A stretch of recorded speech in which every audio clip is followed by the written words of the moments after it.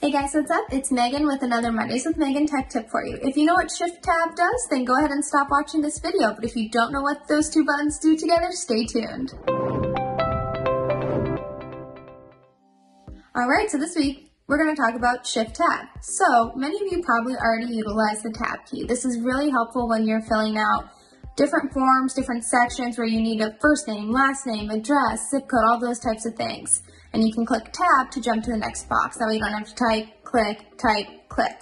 What you probably didn't know is that you can click Shift Tab to go back to the previous box. So if you made a mistake in one of the previous boxes, you don't have to get your mouse, find where you're on the screen, and then go click on it. Shift Tab will take you to the previous box you were in.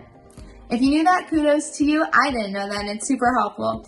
See you all next week. For more information, head to easyit.com. Reach out to me directly, 614-339-4986. Hope you all have a great week.